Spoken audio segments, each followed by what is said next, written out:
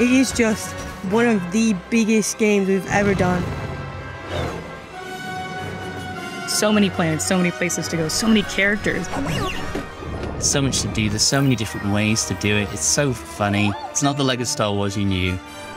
We said, right, let's give the fans everything Star Wars, we're going to give them the galaxy. In LEGO Star Wars The Skywalker Saga, we had an incredible opportunity to build planets. Planets that we'd been to in our imagination. Planets that we'd loved as fans of these stories across 9 movies.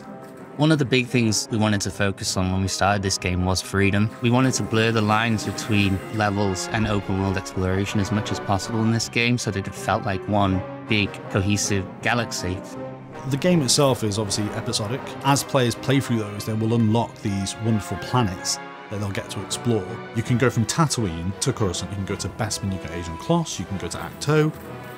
The planets are where this game really comes to life. The sheer scale of this is off the chart. Being able to traverse the entire galaxy, going from all the planets that you would recognise from the films.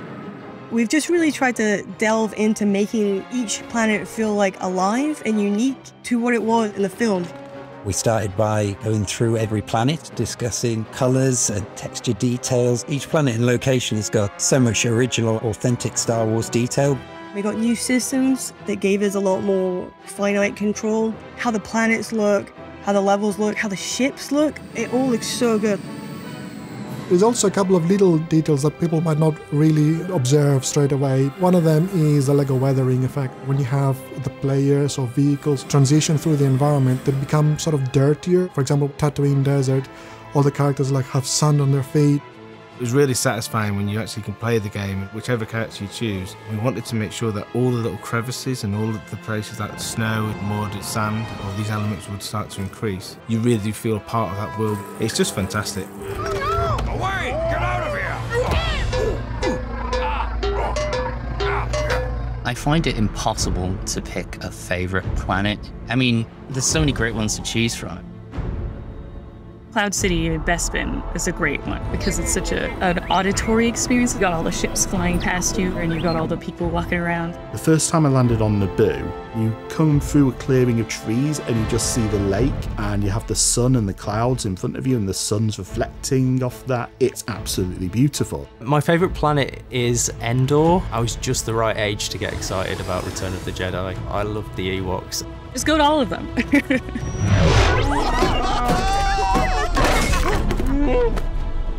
The world of LEGO Star Wars The Skywalker Saga needed to be alive.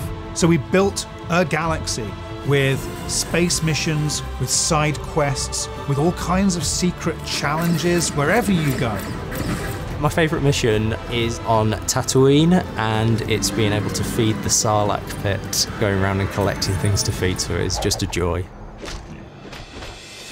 There's a mission in the game in Echo Base, and I just really love the Wampa in it. He's so nervous and he doesn't want to get like caught, and you're just trying to help him sneak out the base. There are some missions where the player will follow a string of missions. That mission giver might send you from Acto to Exegol, and you've got to travel across the galaxy and finish that mission. And that's something new we haven't actually done in previous games so much. Within our game, there's a lot of collectibles, and the Kyber bricks are something the players are going to find throughout the planets. These are awarded in puzzles and sometimes can be awarded in missions. Along the way, you can get distracted by all sorts of like collectibles and missions to take on. And before you know, you realise, I haven't continued the story to about half an hour. I've been too busy collecting Kyber bricks. Completing missions and other events are how you unlock your favourite ships to fly around and your favourite characters. You'll see characters in this game that you have never seen in any of our Star Wars games. We created them just for this game. I really love that you can play as Mama the Hutt, which I think is just great because I want to be Jabba with lipstick on. Characters such as Yaddle. Babu Frick is hilarious because he's so tiny. I am a huge fan of Star Wars, so I was so excited to be part of this. It was even more exciting to get to work on these planets I've loved seeing in the films and exploring them even more. The work that the team have put into it is incredible. I couldn't be prouder to have been part of this game. we were able to capture so many worlds and bring them all together and really create them the way that we wanted to is something that I'll always be proud of.